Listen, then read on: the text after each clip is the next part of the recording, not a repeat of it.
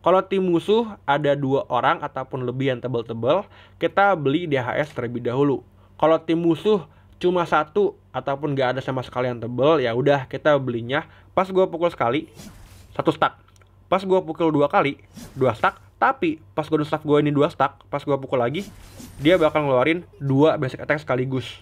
Halo brother, apa kabar? Buat kalian yang baru pertama kali datang ke channel ini, gue ucapin selamat datang. Channel gue membahas segala sesuatu mengenai Mobile Legends secara detail. Kalian bisa search dengan menulis apa yang kalian cari, ditambah dengan lexy YT. Misalnya, emblem alpha spasi lexy YT, ataupun build item Xbox spasi lexy YT, dan juga semacamnya. Kalau belum ada videonya, berarti sedang dibuatin ya brother. Tunggu aja, nanti bakal diupload. Kalian juga bisa rek di kolom komentar kalau kalian pengen lebih cepat untuk diuploadnya. So, buat kalian yang gak keberatan, silahkan di subscribe dan kita masuk ke intro videonya.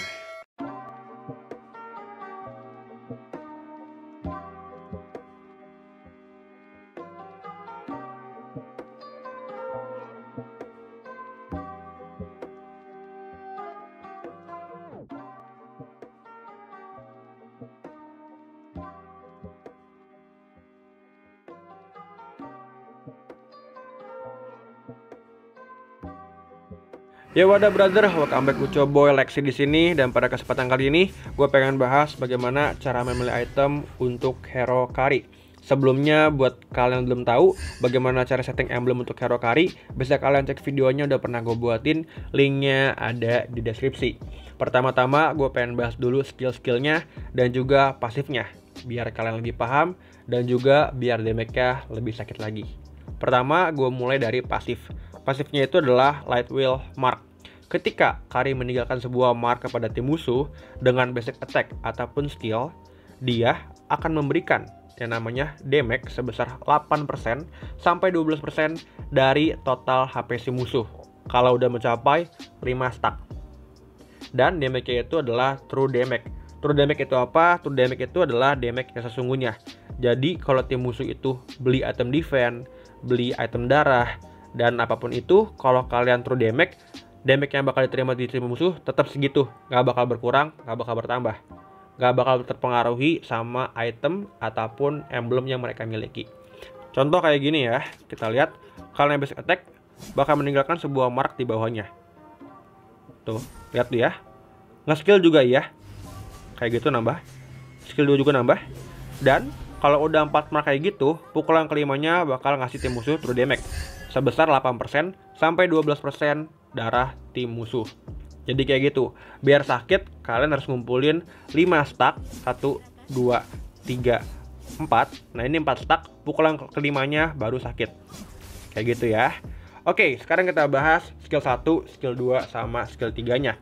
Skill 1-nya ini, dia akan melemparkan sebuah spinning light wheel kayak begini, dan akan memberikan damage sebesar segini, ditambah dengan segini. Terus akan memberikan efek slow sebesar 80% secara terus menerus. Contoh kayak begini, kalian perhatiin movement speednya si Jelong ini 267. Kalau kita kenain skill 1 bakalan berkurang menjadi segitu. Kayak gitu ya. Kemudian skill 2-nya. Skill 2-nya ini adalah Karrie akan bergerak ke arah yang ditentukan sambil mengeluarkan light wheel kepada lawan terdekat, memberikan damage sebesar segini, serta akan meninggalkan sebuah light wheel mark. Setelah memasuki mode dual wield, dia akan mengeluarkan 2 light wheel. Mode dual wield ini adalah mode ultinya ya. Kalau kalian ulti, berarti kalian sedang masuk ke dalam mode dual wield. Contoh, kalau gue pakai skill 2 kayak gini, tuh ya, bakal ada 1 mark dan damage-nya segitu. Kalau gue pakai ulti, marknya itu bakal tertinggal 2. Tuh ya, kayak gitu brother. Jadi bakal lebih mudah untuk ngumpulin 5 stacknya. Oke, sekarang kita bahas ultinya. Ultinya ini adalah Karrie akan memasuki mode dual wield. Dalam 6 detik berikutnya, move speednya itu bakal meningkat sebesar 20%, serta akan mengeluarkan 2 light wheel setiap basic attack-nya. Kalau kita pukul kayak begini, itu cuma keluar 1 kan. Kalau kita pakai ulti, sekali basic attack keluarnya 2. Tapi ada pengurangan nih, pengurangan damage sebesar 50% dan juga attack speed sebesar 20%. Jadi bukannya kalian lebih cepat mukulnya ya, tapi lebih banyak ngeluarin piaunya ataupun surikannya pas kalian lagi mode ulti. Kayak gitu brother, dan sekarang kita bakal bahas item-itemnya. Pertama kita bahas dari sepatu terlebih dahulu. Itemnya buat sideline maupun hyper carry mirip-mirip, nanti kalian sesuaikan lagi aja sama cara main kalian dan juga gameplay kalian serta kenyamanan kalian. Sepatu yang gue saranin ada dua, yaitu adalah tote boots sama yang namanya swift boots. Swift boots ini kita pakai kalau kita pengen attack speed lebih cepat. Tote boots ini kita pakai ketika tim musuhnya itu banyak hero crowd control. Bang, crowd control itu apa sih? Crowd control itu adalah segala sesuatu yang membuat kita susah bergerak. Misalnya kayak stun, slow, dan juga semacamnya.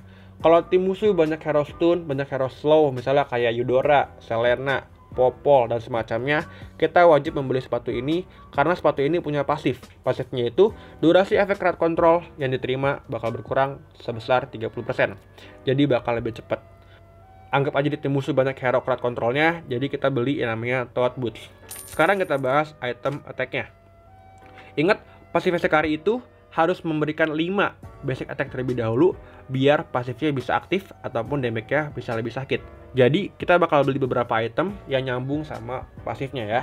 Oke, pertama-tama ini ada 2 item yang gue saranin, ada Windtalker sama yang namanya Demon Hunter Sword. Antara 2 item ini, yang mana dulu yang kita beli tergantung ya brother. Kalau tim musuhnya itu banyak hero yang tebal, kita belinya Demon Hunter Sword terlebih dahulu. Kalau tim musuh nggak banyak hero yang tebal, kita pakainya Windtalker terlebih dahulu. Begini penjelasannya, kalau DHS ini dia punya pasif. Pasifnya itu basic attack-nya akan memberikan 9% dari total HP target. Semakin tinggi dari tim musuh, berarti damage kita bakal semakin sakit dari pasif si DHS. Misalnya di tim musuh ada hero Uranus, ada hero Esmeralda, terus tanknya itu kayak Kufra, supportnya Carmilla, hypernya Xbox, Yuzong ataupun Alpha. Itu kan tebel-tebel semua. Karena darahnya tebel-tebel, kita wajib beli DHS dulu buat mengcounter tim musuhnya. Kayak gitu ya. Kalau nggak tebel-tebel ya udah kita pakai aja Windtalker karena ada tambahan attack speed yang lebih tinggi. Ada juga tambahan attack speed di DHS, cuma tambahannya cuma 25% lebih tinggi di Windtalker. Jadi kalau tim musuhnya nggak tebel-tebel banget, kita beli Windtalker terlebih dahulu. Kalau tebel-tebel, kita bisa beli DHS terlebih dahulu. Windtalker ini juga akan memberikan tambahan move speed bila lari kita lebih cepat, kemudian critical change, serta ada pasifnya nih. Pasifnya ini akan memberikan damage tambahan sebesar segini, serta serangannya dapat menjadi critical dan memberikan 200 damage kepada minion. Jadi kita kalau mau ngebersihin wave, ngebersihin minion, bakal lebih cepat lagi kalau kita beli Windtalker. Kalau gua biasanya kayak tadi ya, kalau yang tebel-tebel gue beli ini dulu, kalau nggak tebel-tebel gue beli yang namanya Windtalker terlebih dahulu, kayak gini. Kemudian kita item ketiganya ini, itu bisa milih nih antara DHS, kalau nggak sih endless. Kalau tim musuh ada 2 orang ataupun lebih yang tebel-tebel, kita beli DHS terlebih dahulu. Kalau tim musuh cuma 1 ataupun nggak ada sama sekali yang tebel, ya udah kita belinya endless terlebih dahulu. Kenapa endless? Karena endless ini bakal memberikan kayak begini nih. Lengkap banget brother, serta dia punya pasif. Pasifnya itu dalam 3 detik setelah menggunakan skill, basic attack berikutnya akan memberikan true damage tambahan sebesar segini. Yang dimana pasifnya Karrie juga akan memberikan true damage. Jadi nyambung ya sama pasifnya. Jadi kita beli yang namanya ini, Endless Battle. Gimana cara pakainya? Kalian perlu skill terlebih dahulu. Bisa pakai skill 1, bisa pakai skill 2 ataupun ulti. Yang penting kalian pakai dulu baru basic attack. Contoh, gue pakai skill 2, abis itu gue basic attack. Kalian lihat tuh ya, ada damage warna putih, itu adalah pasif dari si ini, yaitu item Endless Battle-nya.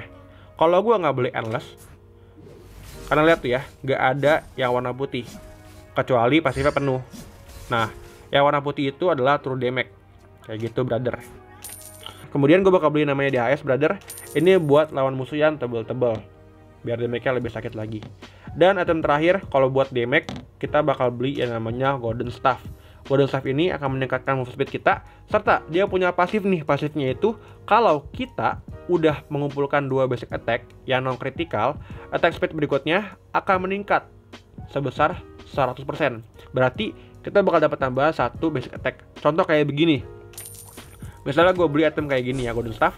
Pas gue pukul kayak gini, 1, 2, tuh ya. Kalian bisa lihat? Kelihatan nggak? Nggak ya? Ya udah ulang lagi nih. Gue nggak beli ini di DHS. Gue nggak beli Windtalker juga biar kelihatan. Pas gue pukul sekali, 1 stack. Pas gue pukul 2 kali, 2 stack. Tapi pas golden staff gue ini 2 stack, pas gue pukul lagi, dia bakal ngeluarin 2 basic attack sekaligus. Ulang. 1 2, kalian lihat nih ya. Tuh. Langsung muncul pasifnya. Padahal baru 2 stack. Tuh, lihat tuh ya. Seret. Jadi bakal lebih mudah untuk aktifin pasif si Karrie kalau kita pakai yang namanya golden staff. Oke brother, jadi buat item Karrie sebenarnya item paling nyamannya, paling sakitnya kayak gini. Pakai 4 item ini, yaitu Windtalker, Endless, Demon Hunter Sword, dan juga golden staff.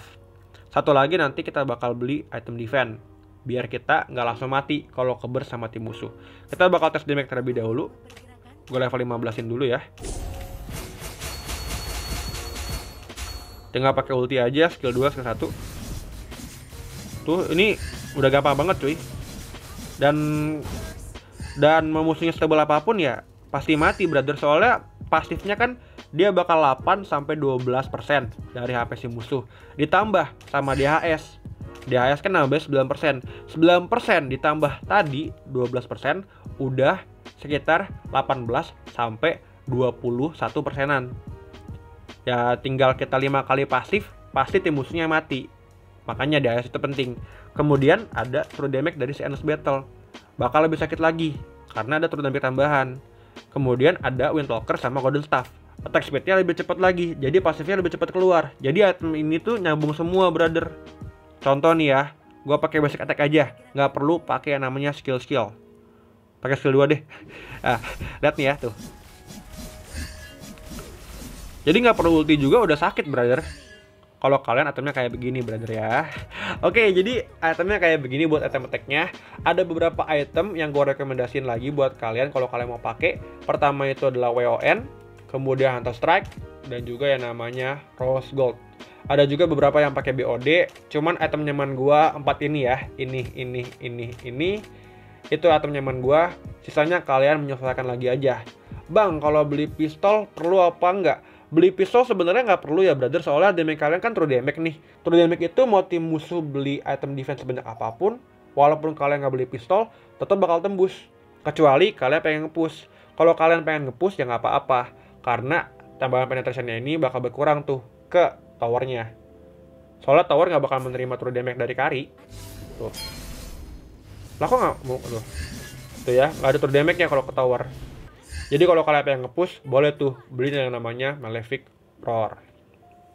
Buat item basic lainnya nanti untuk penjelasannya udah pernah gue jelasin secara detail. Kalian cek aja videonya, linknya ada di deskripsi. Biar kalian bisa tentuin item apa yang penting buat kalian, menyesuaikan sama cara main kalian, dan juga kenyamanan kalian. Oke, sekarang gue bakal bahas item defense-nya. Biasanya kalau gue main Karrie, gue tuh beli 2 item defense. Dan item attack-nya kalau memang diperlukan gitu ya, gue cuma bakal beli 3 doang. Tapi kalau buat lebih sakit lagi ya 3 item ini. Dan kalau kalian nggak main sebagai hyper, boleh nih sepatu dijual, ganti sama item-item lainnya. Kalau jadi hyper juga boleh jual sepatu, tapi pastiin retry-nya itu udah kepake, biar nggak sia-sia. Kayak gitu. Oke, item defense yang gue saranin buat Karrie itu sebenarnya cuma 3 brother ya.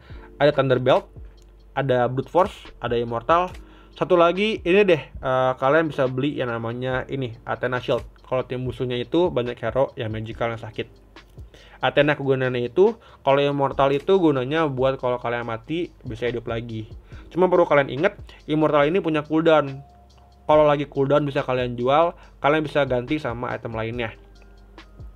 Biasanya sih kalau di in-game, gue bakal beli Thunderbelt, sama gue beli yang namanya Brute Force. Kenapa 2 item ini? Karena pertama, Thunderbelt ini punya efek slow, kita bisa baca akan memberikan efek slow sebesar segini, dan itu nyambung sama skill 1 si Karrie yang memberikan efek slow.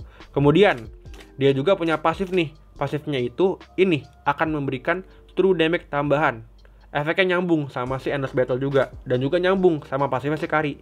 Makanya gue bakal beli Thunderbelt biar gue lebih sakit lagi, lebih tanky lagi, dan juga punya efek slow ke tim musuhnya. Kemudian kenapa gue beli Brute Force? Karena Brute Force ini menurut gue itemnya lengkap banget.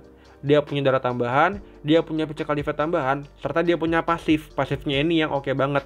Pasifnya itu menggunakan skill ataupun menggunakan basic attack akan menambahkan movement speed sebesar 2%, serta physical dan juga magical defense. sebanyak 4. Berlangsung selama 4 detik, dapat di-stack hingga 5 kali. Lumayan banget cuy. Makanya gue bakal beli brute force dibanding item-item yang lainnya. Bang, kalau pakai Karrie, boleh nggak kita full item attack biar damage kita sakit? Boleh-boleh aja, tapi sebenarnya kalian pakai 3 sampai 4 item attack aja itu udah cukup banget, brother. Dan gue udah jamin, tank juga udah pasti mati kalau kalian itemnya kayak begini ya. Buat apa kalian beli semua item attack tapi sekali keber sama musuhnya kalian mati? Sekali ke ulti, sekali ke combo sama tim musuh kalian mati ya? Buat apa cuy? Percuma dong kalian damage sakit tapi kalau sekali burst mati ya nggak ada gunanya juga, kurang guna gitu loh. Jadi kayak gitu ya brother, item defense-nya 1, 2, 3, 4. Item attack-nya kayak tadi yang gue saranin, bisa pakai ini, bisa pakai ini juga, bisa pakai ini, ini, dan juga item-item lainnya menyesuaikan sama kenyamanan kalian dan juga cara main kalian. Oh iya brother, nanti di kolom deskripsi gue bakal cantumin link-link untuk menuju ke penjelasan item physical, penjelasan item magical, dan juga penjelasan item tank. Kalau kalian pengen belajar lebih lanjut lagi, udah gue jelasin secara lengkap. Biar nanti kalian bisa nyusun build kalian sendiri, menyesuaikan sama cara main kalian, kegunaan hero kalian, serta tim musuh pick hero apa aja, dan juga kenyamanan kalian. Kurang lebihnya mohon maaf, kalau kalian masih ada pertanyaan, bisa tanya di kolom komentar. Jangan lupa di like, subscribe, sama di share. Bye-bye.